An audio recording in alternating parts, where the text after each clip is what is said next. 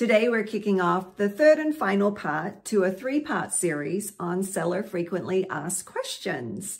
I hope by now that you have learned something and got some answers to some questions that you've had about the selling of your home and its process. So we're just going to get straight to it. I'm Melissa Shaw, Lewis Realtors with over 21 years of real estate expertise, and I'm here to share with you the final questions of top questions I get from sellers when they're looking to sell your home. Number one, a frequently asked question that I get is, at what point do I turn off utilities?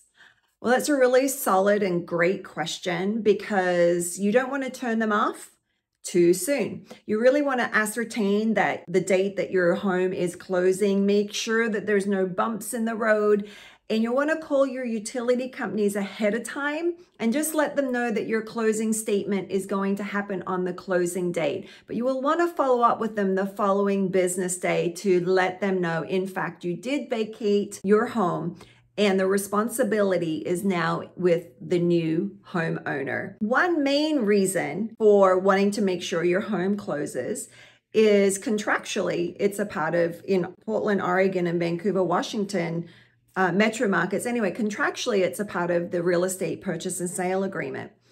The second part to that is if they are turned off too soon, it could leave the future homeowner with more expenses for disconnect costs and without utilities on their move-in day. Another question, number two, that I frequently get from sellers is, can I leave some personal property? Come on, like, do I have to take the wood? Do I have to take the broom? And again, contractually, all personal property needs to be removed from the home. This means everything. If it isn't attached or fixed to the wall or ground or something, it must be removed. Now, if there are some items that you're like, well, the homeowner could really use some of these things. Maybe it's spare flooring, maybe it's shelves in the garage. Always ask your real estate professional and have them get permission for anything like that to be left in the property. Because the last thing you want when you're all packed up and moved out is have to come back to get stuff that shouldn't be there or pay for someone to remove it. So that is a real biggie, real biggie that I do not want for you after you move out. The other thing that kind of pivots to that is TV wall mounts. TV wall mounts, yes, they must stay with the home. Now, the main reason for that is they leave big holes in the walls, and that can be a repair that a future prospective homeowner was not anticipating. And again, they could come back on you to come and fix those holes. So yes, TV wall mounts stay. They are considered fixtures because they are bolted to the wall, but you can take your TV.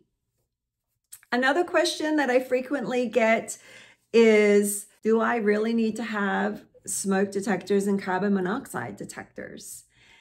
And yes, you do. It is actually law, and you need smoke detectors typically that are within 10 years, and same with carbon monoxide, 10 years new carbon monoxide. Now, if the smoke detectors are hardwired, then you don't need 10-year lithium batteries. You still need battery backup, but you don't need lithium batteries. If they're battery operated, then you need 10-year lithium batteries. You can click and look below in the comments for the codes on the laws that are required for Oregon and Washington for your easy reference.